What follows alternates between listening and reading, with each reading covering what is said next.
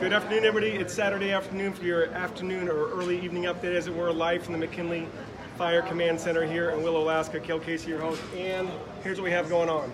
The winds did stay overhead today, so it did not impact the fire area. We can safely say that now that it's getting into the early evening. That is fantastic news. We've had a lot of folks come in here from the community and say how grateful they are that those winds stayed above.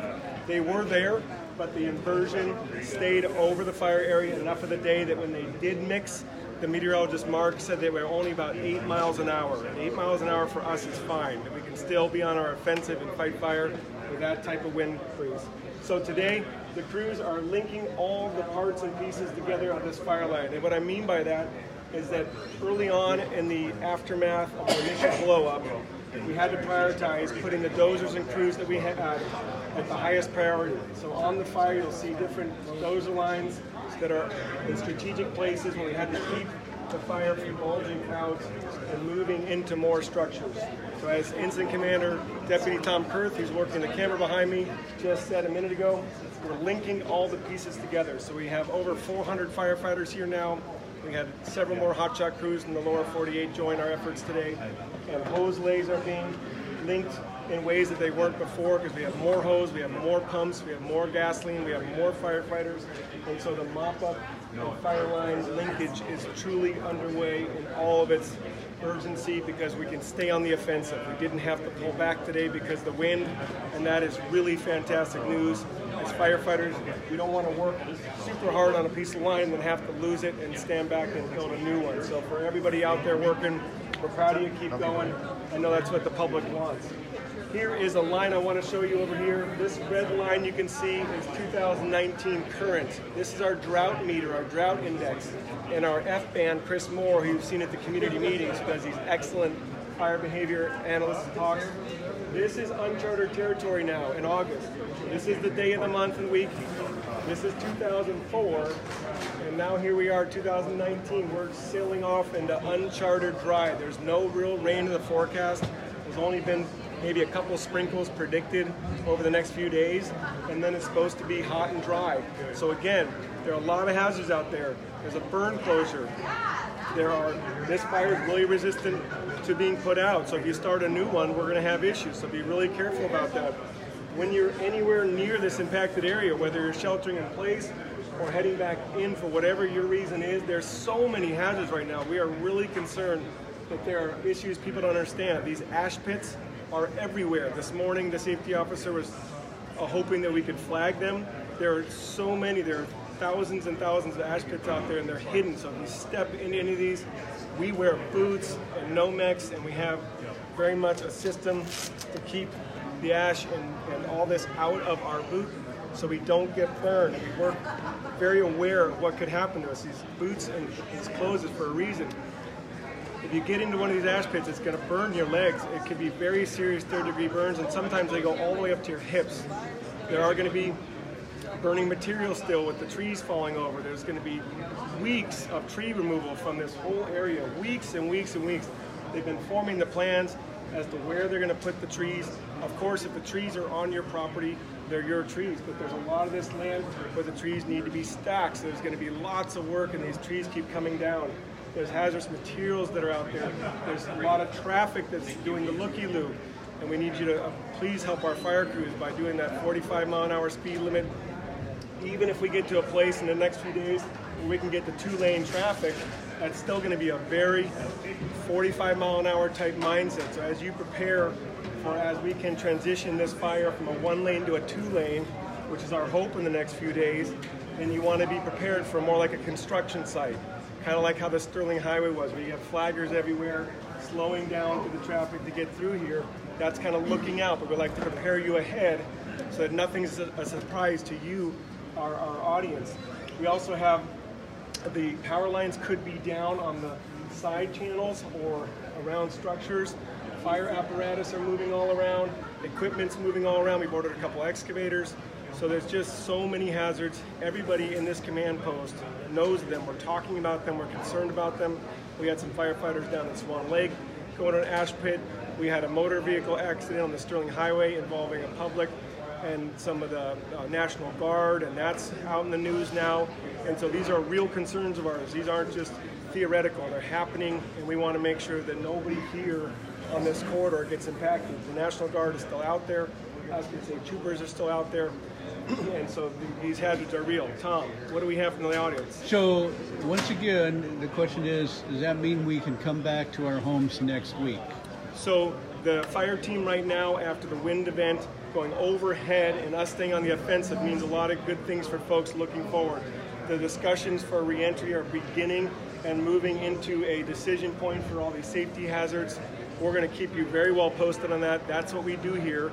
There hasn't been a date and time set, but now that clock starts ticking faster, because if we had to fall back today and use our bulldozers and all of our equipment to start establishing new fire lines, that would put a delay on that, and that's the deal we made with you. We've been very transparent.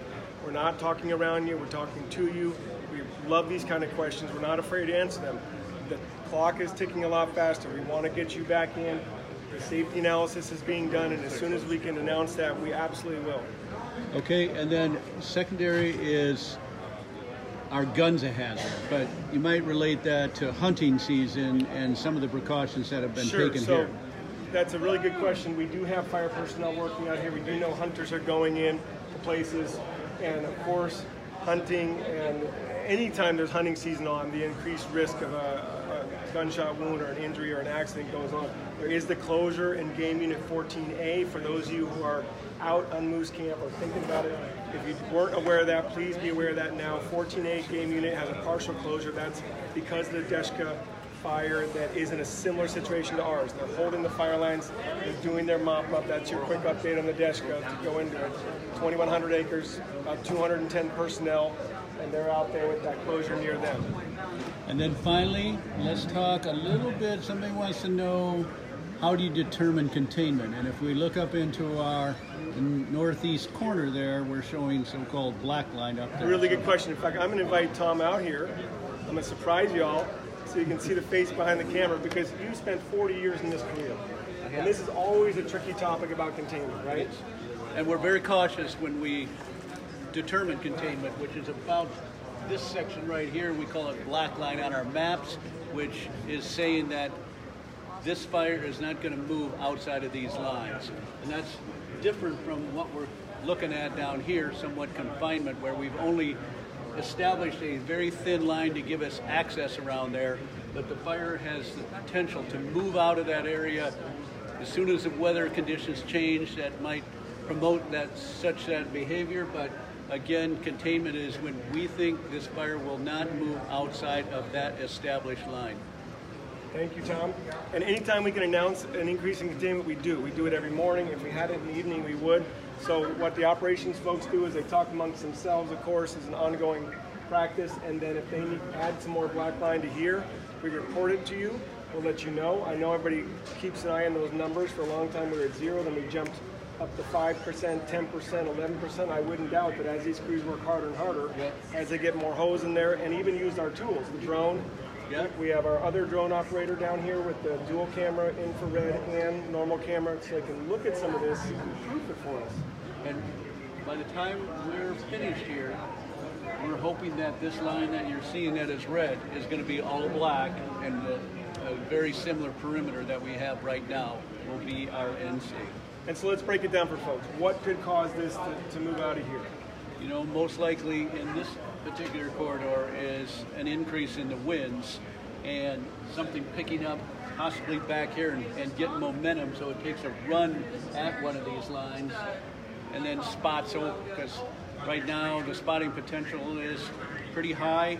The rate of spread is almost half an hour or half a mile per hour, and so we're still in a situation where we can get rapid rate of spread, and really, just like this fire started, it only takes one ignition point. So that's what we want to be on the lookout for, and make sure that those don't pick up momentum. Exactly. So to give the public the breakdown, the 8-mile-an-hour range can cause group tree torching and some spotting. Yes. Now, will that push a half mile an hour? Probably not, right? But it will give us a challenge, and make sure that we have our helicopters ready to drop water, a retardant ship if necessary, crews able to go in that direction. Right. in the best situation, we'll see it, and we can knock that energy or momentum out of it early on. Now, when you think of a tree torching, or candling is another term for it, those particular, just an individual tree may throw out 100 spots off it. And so keeping that behavior down to a minimum is our job as, you know, air attack and bucket ships and retardant ships, and keeping that all on the down low there. Exactly. So I'm going to ask a question that the public might be thinking, because I know I would if I were in the audience. Okay, so when I see those trees inside of the perimeter of candling, do I have to worry about that? Well, should we have a wind event, that's the time. Otherwise, you know, these are fairly benign, and fuel is burning out in these cases. What most likely is happening is these trees are falling over, and then as they fall over, they find a hot ash pit, and they torch off, and they make a little ground fire, particularly at night. They're rather spectacular, but by the time we're through, then that tree has burned itself out, and that is a good thing. Right, so folks, when you have the interior pockets burning, it can look spectacular, but actually by the time that campfire, if we want to call these individual candling or campfire, once that's burned out, that fuel's out of the game, which is what we need to have happen to have the smoke stop in here. We need to have the fuels burn out, we need to have the rain eventually, and the snow following that. And we do know that in the forecast this week, it's looking like a moderate to mild week. In fact, tomorrow's supposed to be a lot of cloud cover. 70% cloud 70% cloud. That'll shade our fuels. Today's a beautiful day in Willow. This evening's a beautiful evening in Willow. And so we'll probably see some increase in smoke off the fire as it sort of warms up throughout the afternoon here.